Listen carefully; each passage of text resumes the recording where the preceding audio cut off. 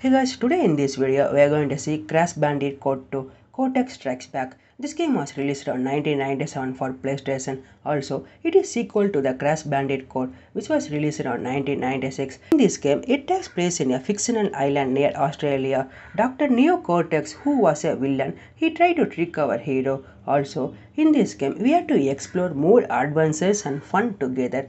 This game receives more positive reviews. Also, it became one of the best selling PlayStation video games of all time. A remastered version will be there which was released on PlayStation 4 in 2017 and also for other platform it was released in 2018.